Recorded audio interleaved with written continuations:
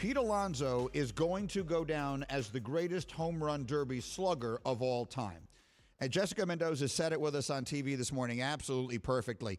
He is so well suited for this event, not only because obviously he can slam the heck out of a baseball like almost no one else can, but did you see how he was eating it up last night?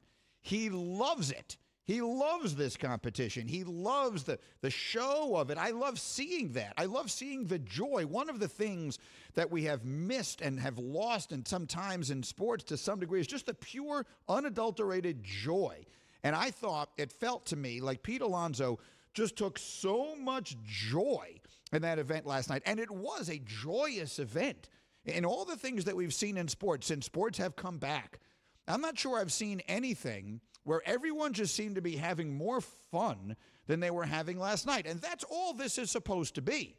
At the end of the day, winning the home run derby, look, there's a bunch of money in it for these guys now, but they all make a ton of money.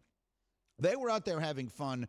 No one was having more fun than Pete Alonso. He was spectacular. The Trey Mancini story is obviously a great story, and for him to get into the finals was fabulous. The showdown between Shohei Ohtani and Soto in the first round was worth the price of admission all by itself. All things considered, that was a spectacular night, I thought, for the home run derby in a week that baseball really needed it. Let me bring in my vice president of baseball conversation, Hembo, who has made his return, and we'll make this Straight Talk brought to you by Straight Talk Wireless.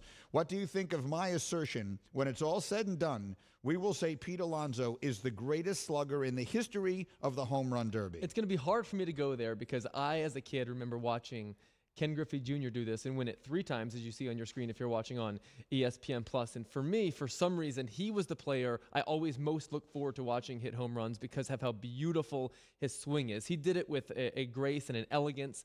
Pete Alonso, I mean, his nickname is the polar bear. He does it with brute force. So I suppose it's a style thing, but I think he has a pretty good chance to break Griffey's record. Well, here's the thing. Now the comparison you're making, and maybe it is an apt one, because what is the home run derby most similar to? I guess the slam dunk contest, right? These are the two most exciting, physically spectacular acts in their respective sports.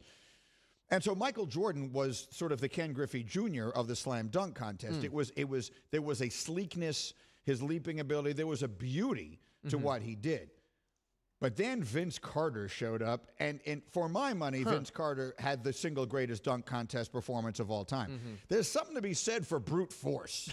Like, let's not underestimate the value of just being so freaking strong that it is watching Pete Alonso hit a baseball is like watching Bryson DeChambeau hit a golf ball. That's right. At this point, right? I think he is going because I think he loves it so much.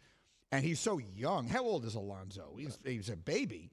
Alonso is going to be in this event for a long time. Like, he is going to do this. I believe he's going to do it year after year after year. It is going to become the Pete Alonso Invitational as time goes on. That's what I think. He's 26 years old. He was a college player, which, so he started. But still. Oh, sure. He has a chance to do this many more times because he gets it. He gets it this week. It's all about the fans.